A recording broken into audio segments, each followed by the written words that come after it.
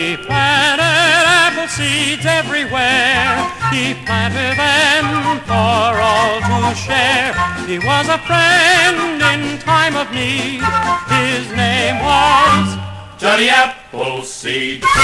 John Chapman was born in Leominster, Massachusetts in the year 1774. He grew up to become a very special man.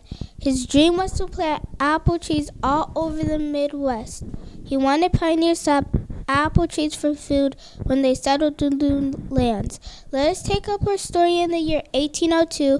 John Chapman, now 28 years old, is busy planting apple seedlings in the state of Ohio. What is it? It's a man with a pan on his head. He's down by the river. The children went down to the river to find the man. Look, there he is. My name is Nathan Smith. My family is moving to West Illinois. Our wagons are right over that hill.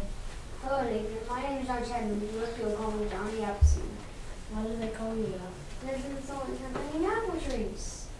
Do you live here? No, I'm just planting apple trees. I don't want people to have apple trees for when they build their homes. As soon as I plant these last trees, I'll be on my way.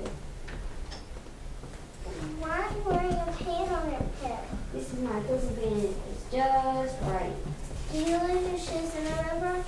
I don't want like shoes. I don't like to go barefoot. Maybe help you plant these seedlings? That'd be wonderful. Let me show you how. Mama says we'll have to plant our own apple trees when we reach Illinois. It will be good to learn now how to do it. We will have to plant 50 trees on our new farm. That's what the law says. And it's a good thing that we made here today. I hope someday see apple blossoms all across this land. I have several nurseries where I raise these little apple trees. That is where the seedlings came from. It's mighty hard digging this. It's mighty hard work digging this hole. But it would be easy work to eat an apple pie made from the apples You sure must like that will grow on this tree. You sure must like apples a lot, Mr. Chapman. I surely do. I like berries and roots too.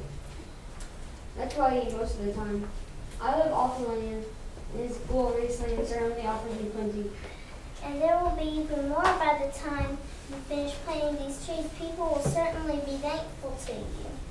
Nathan, Elizabeth, where are you? We're over here, Mama. We're learning how to plant apple trees.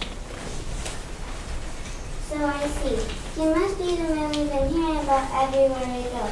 Are you the gentleman who plants apple trees all over the countryside? Few people would call me gentleman. Most people would just call me Johnny Appleseed. And I guess I just about finished up my work here. Why don't you take these last seasons to plant at your new home? And perhaps we'll meet one again in Illinois. I'm heading that way. Goodbye, Johnny Appleseed. Thank you until we meet again in Illinois.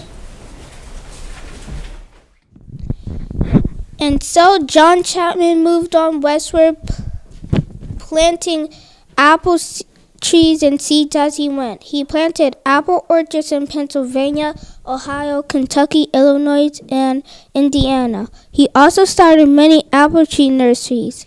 He was a man with a wonderful dream, and he worked hard to make that dream come true.